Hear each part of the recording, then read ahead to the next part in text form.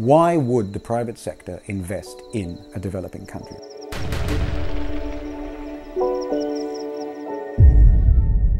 There's always a tension, isn't there, between a company's imperative to maximise shareholder value and at the same time look after the welfare of its communities and its employees.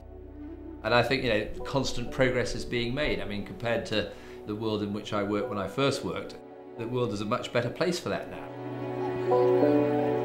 There are real fears that a lot of this investment is very short-term and highly speculative. Investors coming in, seeking to make a quick buck, maybe acquiring land, felling the trees, getting the maximum benefit that they can in the short term, and then selling it on to somebody else. The private sector doesn't care about people's development. The private sector isn't supposed to care about people's development on its own terms. That's not even a criticism of them. They are there to make money, maximum money.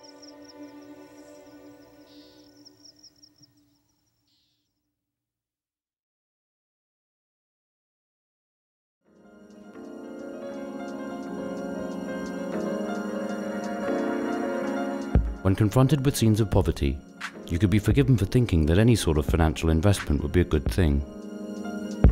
But is it? And even if it is, how does it work? Who's doing it? And why?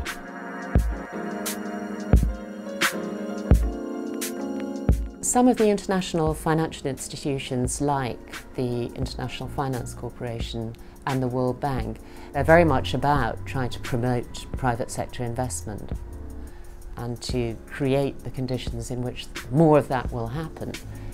And yet they're increasingly recognising some of the really damaging consequences that some of this investment is having.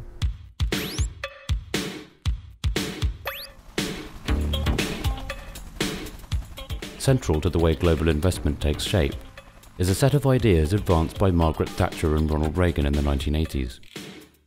The so-called dead hand of the state systematically sapped initiative and discouraged enterprise.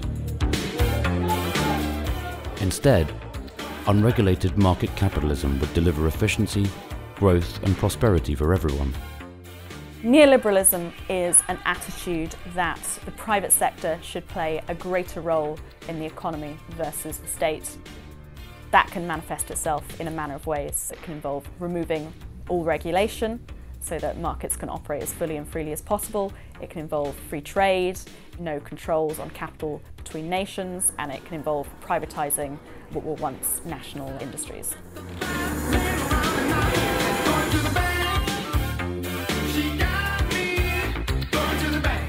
As Western economies and international institutions work ever harder to flood the developing world with private money, what does it all mean for the people on the ground?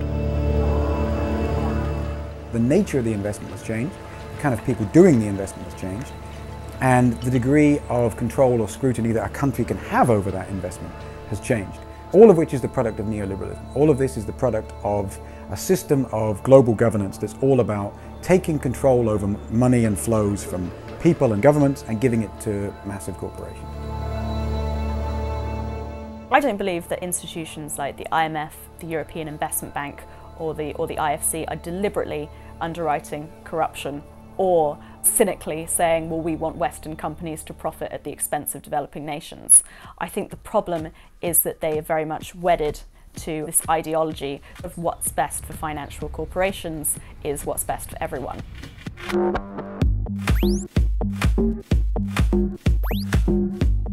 Business needs money. With this in mind, a non-banking industry that could provide it would quickly become the darling of neoliberal governments around the world. But as with many aspects of the financial system, private equity can have a dark side.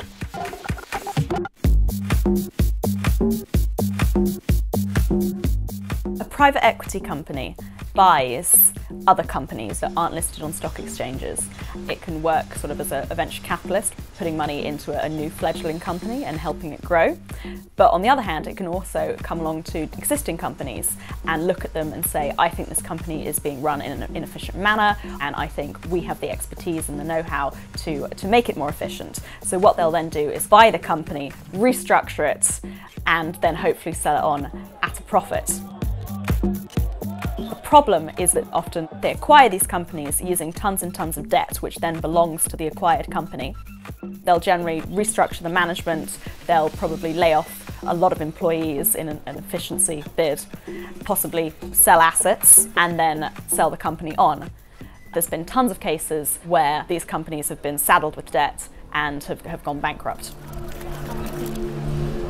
Most people think of an investor company as trying to add value, right? They go in, they make an investment, they want to increase the productivity of the enterprise, or they put in new machinery, or they transfer skills or whatever, so they make the enterprise more valuable so they can take the profits home. This is not how private equity works. They're mainly looking at very high, what they call alpha returns, as quickly as possible. And so the way you attain those returns is the opposite of sustainable development. Sustainable development requires long-term investment, usually cross-sectoral investment, patience to grow enterprises, to train people, to add skills to a workforce. Equity is the exact opposite of that. It's taking the most valuable components of that enterprise and putting whatever remains back on the market again.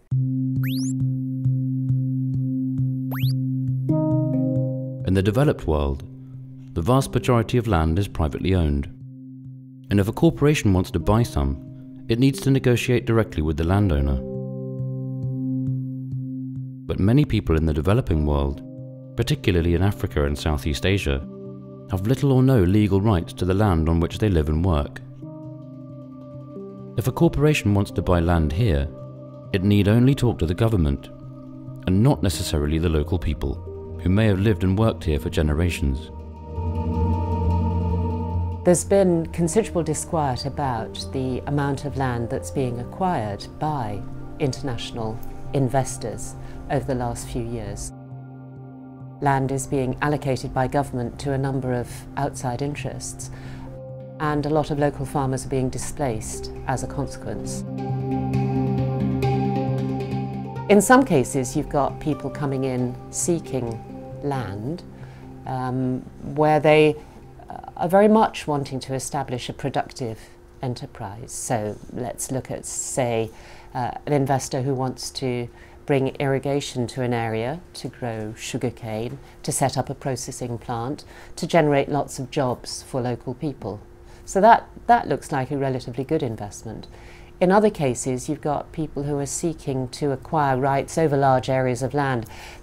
They may not actually have a plan for how they are going to use it over the next 5-10 years, but they're, if you like, banking that land, speculating in that land, in the hopes that over 5 or 10 years it becomes more valuable and then they can sell it, or, you know, over time they'll think of something that they can use it for. But what then happens to the people who've been using that land? Where are they going to go? What kind of compensation will they get? I am optimistic about private investment in Africa because I think there is an enormous need for it, an enormous opportunity for it. There is well-meaning but misguided interference from certain parts of the community towards private investors, and I think it's ideological and political. Up until we came along, you had a slightly absurd situation in which a country which is a wonderful country in which to grow trees was importing timber, certainly from South Africa and even from as far away as Uruguay and South America. In the course of time, as our plantations begin to come online, that will no longer be the case. It has huge social and economic benefits. We've created 2,500 jobs already in Uganda, and we will create many more. The normal sort of ratio for the creation of job and social benefit is that at least 6 people directly benefit from the creation of a job, so that's 15,000 people directly benefiting. We've invested $25 million in a project that has seen no profit yet over 9 years. I mean, that's a difficult investment scenario for most people to contemplate. We've built 11 primary and secondary schools. We've created 2,200 outgrower programs, above and beyond the 2,500 jobs that we've created. We've built orphanages, health clinics, cleaned up wells, engaged in all sorts of other opportunities for people to generate wealth. And yes, I'm not saying that there aren't a few people who may be worse off now than they were before, but the vast, vast majority are much better off now than they were then. And those who we haven't yet been able to get to, we will get to in the course of time. I think inevitably land generally, as a global philosophical concept, is obviously an increasingly big issue. The world's population is growing, the supply of land is not. So I suppose the use of land, and particularly competition between land used for growing food and land used for almost any other purposes, is an issue and is going to become increasingly an issue. And it's a very legitimate issue. There has been a huge lack of transparency around many of these deals. They've been done behind closed doors.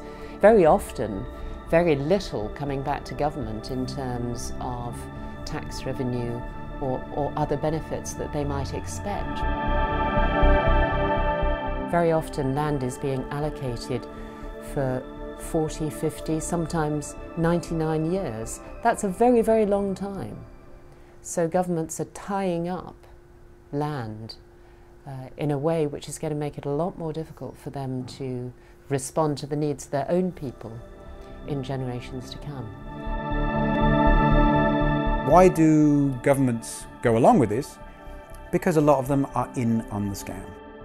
A lot of them are either literally in on the scam, they're either taking a good chunk of change. But to me, the most insidious aspect of global capitalism is ideological. They're in on the scam because they were educated at Oxford and they worked in a Wall Street firm and they believe the same stuff. It's not really for us here to tell the government of Mali, the government of Ethiopia, the government of Botswana what they should accept or not accept in terms of investment. However, I think where we do have a role to play is making sure that groups within those countries are getting their own voices heard and that they can engage much more effectively with the government of those countries and to take part and demand much greater accountability and transparency in relation to how these national assets are being managed and transferred.